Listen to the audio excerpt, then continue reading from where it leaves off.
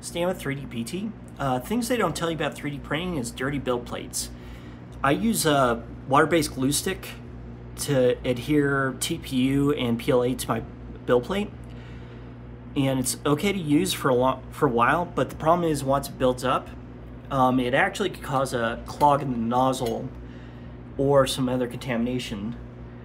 So if that happens, the reason why you want to use a water-based glue stick is because it's easy to take off.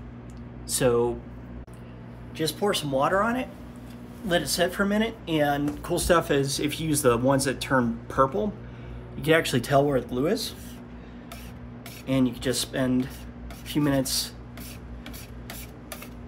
grinding, scraping the glue.